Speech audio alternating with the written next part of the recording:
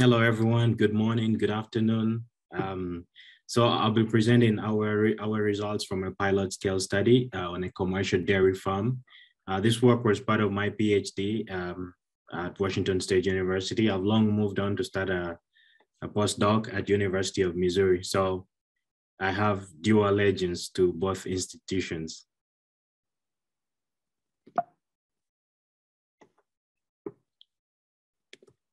So this was a dairy farm that we started. They had a dry lot and a freestall system where they were flushing manure. The manure was collected here. There was a collection pit, after which it was separated using mechanical separators. The slurry was sent to the anaerobic lagoon, while the solids were sent for windrow composting.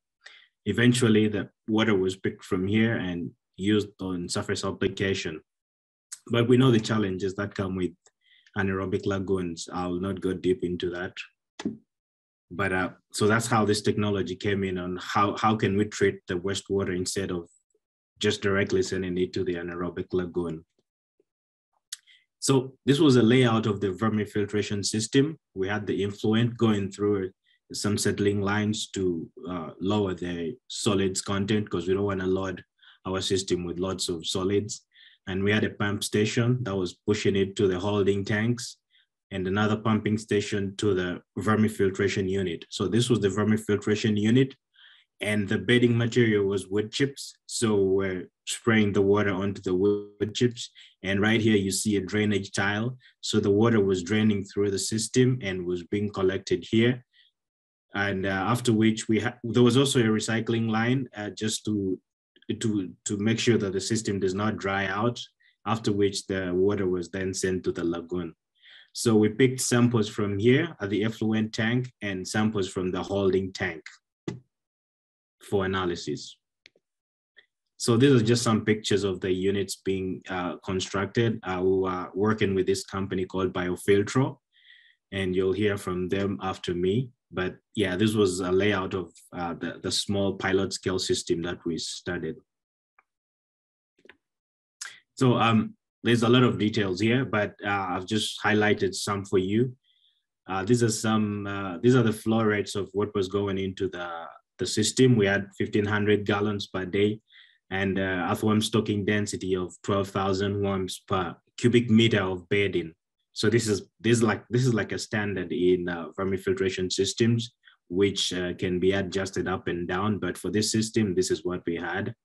Then COD, which is the chemical oxygen demand, is more like a measure of how dirty the water is. So we're looking at 3 grams per liter, and the total solids that were going in were around 8 grams per liter. So these are typical characteristics of lagoon wastewater, which is around 3 to 5% total solids. It's a little more, it's stronger than this, but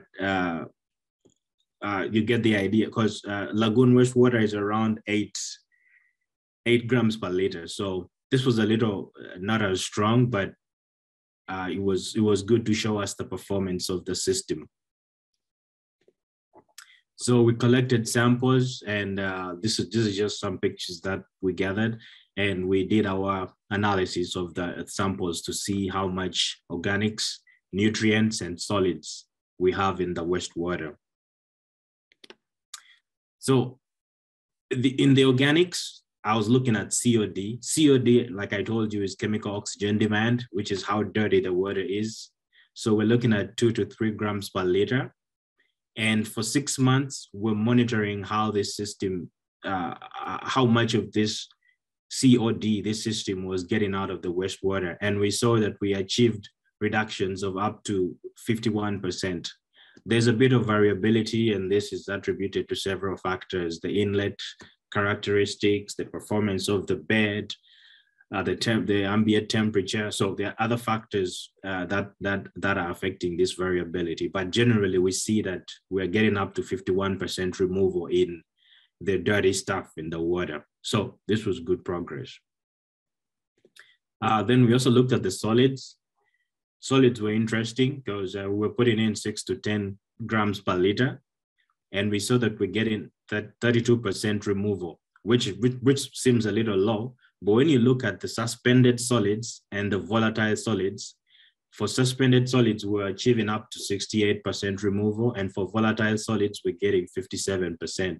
So suspended solids, these are more like the solids that would settle out of the wastewater. Then volatile solids, these are a good indicator of emissions. So emissions and odor are highly correlated with the volatile solids. So if we reduce the concentration by 57%, we're hypothetically reducing the strength of the wastewater at generating emissions and odor by 57%. Then the nitrogen, these are the nutrients in the wastewater. So you see the total nitrogen in this 6 months period, we were putting in up to 1.2 grams per liter. And for total nitrogen, we're achieving removal rates of up to 91%. Nitrogen comes in different forms. There is ammonium nitrogen, there is nitrate nitrogen, but we see that ammonium nitrogen was going up to 81% and nitrate nitrogen was getting up to 74%. Phosphorus is also a big factor in wastewater. We put it in 1 gram per liter and we achieved removal rates of up to 57%. Interesting though is orthophosphates. Orthophosphates are more like, they are phosphates in anorganic form. This is what the plants use. We were seeing that this amount actually reduced, that actually increased through the system. This implies that there was a form of mineralization. So we are having an increase in the orthophosphates. This is just a summary of all the performance. Under organics, we have COD. Under the solids, we had total solids and total suspended solids. Then under nitrogen, we had the 3 forms of nitrogen. And under phosphorus, we had total phosphorus and orthophosphates. So you see, we are having reductions of, you see the nitrogen is pretty high, has a very high reduction. The solids are, as you can see, the total suspended solids were pretty high. Organics are fair. Phosphorus was fair, but orthophosphates, we see some cases where we are getting more orthophosphorus than we are putting in. So this is just a pictorial visualization of the inlet sample. This is what we're putting in and this is what we're getting out. On a filter paper, these darker shades, these are this is the solids off of the inlet samples. Then these lighter ones are the solids off of the outlet samples. So we believe that this quality can be used for recycling the flash bands and can also be applied at fairly higher amounts and with a larger land base. We went ahead and looked at the emissions coming off of the influent and the effluent wastewater streams. So we set up our equipment for emission measurement and we were loading samples into this. We call it a chamber, closed chamber method. So we're loading the samples into this and reading how much emissions are coming off of it. And the focus was on ammonia and methane. We saw that we're getting 0.11 grams and 1.9 grams of methane and ammonia. And when we look at the streams coming out of the vermifilter, we're seeing reductions of these emissions of up to 100%. If I put this in comparison to a lagoon, with a lagoon, we'll be getting up to 7 grams per square meter per day and 60 grams per square meter per day.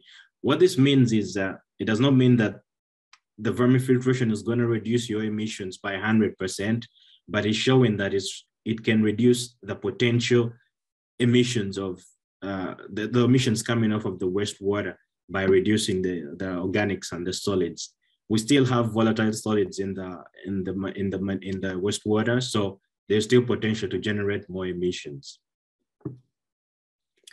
Then we decided to build our own lab scale systems because with this system, we're able to adjust the earthworm density, the loading rates, and the organic loading rates and the hydraulic loading rates. Hydraulic loading rate is how much water we're putting in. Organic loading rates is how much dirty stuff are we putting in, how dirty is the water. So we're able to adjust this and see how the system performs. So what we observed, there's a lot of information here, but I can just give you a summary of what's happening here. When we look at the organics, the nutrients, and the solids, we see that the more earthworms we put into this system, you see, 0, 5,000, 10,000, 15,000, we are tending to get more reduction efficiency. So the reduction improves with increase of the earthworm density, and it's the same for COD, which I told you is chemical oxygen demand, nitrogen, and the total solids. So generally, we are saying that the more earthworms we put in, the better the system is at reducing these parameters. Hydraulic loading rate is also something we looked at.